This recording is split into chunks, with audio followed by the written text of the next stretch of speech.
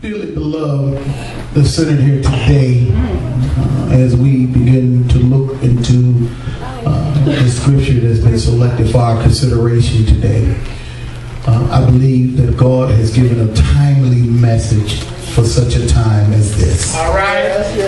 Simply because many of us at some point in time has dealt with this thing called low self-esteem. Low self-esteem is very dangerous because when a person suffers from low self-esteem, it's generally because of the hand of what somebody else has placed on their life. Folk tell you the way you look is not appropriate. They tell you the way you think is just not right. The way you dress is not appropriate.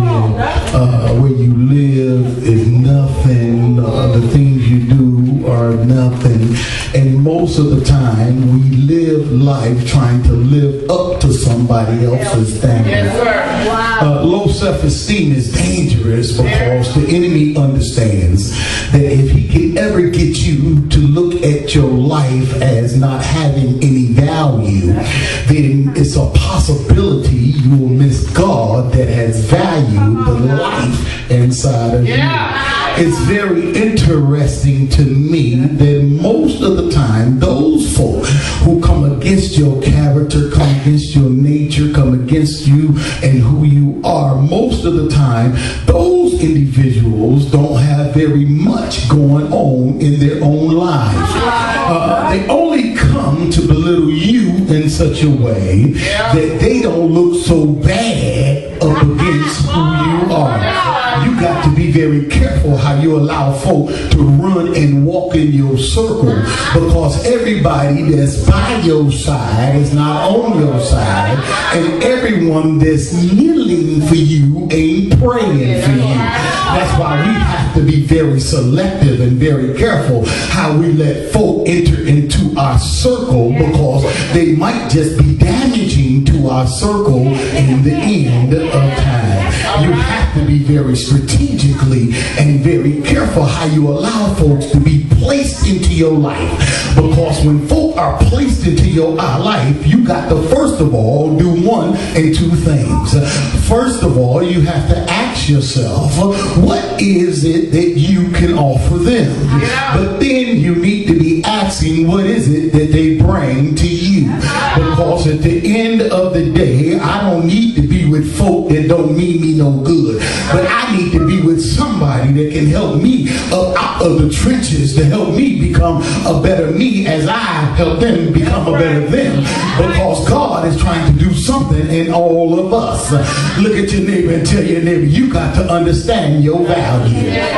It's hard. It's difficult for us as human beings to try to be all that we can be when folk are in our ears trying to tell us what we're not. Just because I don't measure up to your standard don't mean that I'm nothing in God's eye. Just because I don't measure up to your standard does not mean that I'm not all that I can be, because at the end of the day, it's not your standard I need to be measuring up to, but it's God's standard I need to be measuring up to. And here we find in Genesis, after God has created all and everything, he decides that he wants now to create man. He said it like this in Genesis 1:27. 26, he says, let us make man in our own image and our likeness. Created he male and female. But when you get to Genesis 2:7, it says that God looked now at nothing and decided that when he got ready to create, he would take what we call this thing dirt and form this dirt and shape mankind and breathe into the nostrils of man, that man can become a living soul. And every time I think about this thing, I have to ask God a question, because after all, God, you could have made me out of a ruby. After all, God, you could have made me out of a diamond. After all, God, you could have took sapphire and made me something great. But why would God take the dirt and breathe into the nostrils nostrils of man. Why would God take dirt and form man in order for man now to become a living soul? Might I suggest the only reason why God used the dirt was simply to keep us mindful that no matter where we go in life, or no matter how high we get, at one point in time we all started from the dirt of the ground. That's why when you leave this earth, nobody says, there go brother so-and-so who had $1 million bank account, lived in a 5-star mansion, drove a flashy car. We commit him back to the ground from whence he come.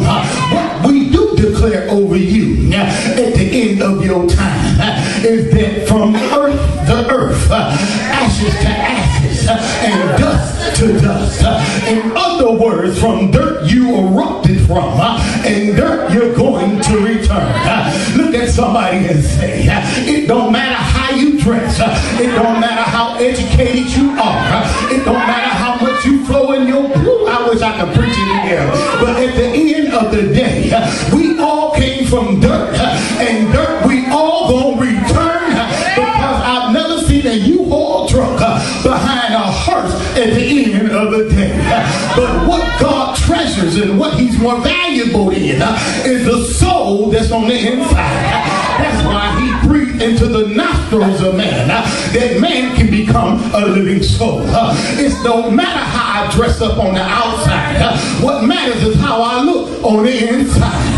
That's why you got to be careful how you let folk on the inside of you, because you might let folk on the inside of you and they might become more damaging to you. In other words, be careful how you let folk inside of your mind, because folk will get inside of your head and have you twisted and messed up and screwed up from the floor up. Look at your neighbor, tell your neighbor, I'd be a lot better off if I hadn't let that Negro get inside my head, thinking that he was all that in a bag of chips. And when he walked out the door, I walked out with him because he messed up my mind. I must have been crazy thinking that 36, 34, 36 was all of that. Because when she walked out the door, she messed up my mind. Look at your neighbor in this place and tell your neighbor, you got to be careful how you let folk get inside of you, because they just might be on assignment from the enemy to mess you up. Watch this. God has created everything.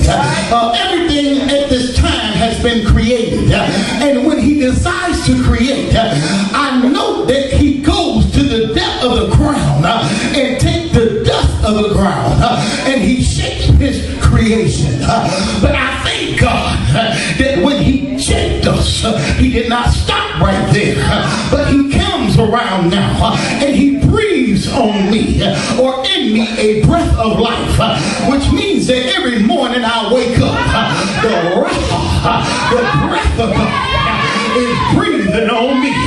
That's why you get through every trial and every tribulation. I come to declare that God is breathing on you. That's why you can make it over every mountain and through every valley, because God is breathing on you. I thought of your neighbor and tell your neighbor, there's been some times in my life that I've been up and I've been down, but by God's grace and his mercy, he keeps breathing on me. Is there anybody in the house today can tell the Lord thank you for breathing on me? And if God keeps breathing on me, I can run on and see what the end is going to be. I get happy when I think about the goodness of Jesus and how he breathed on me. And when he breathed on me, nothing turned into something.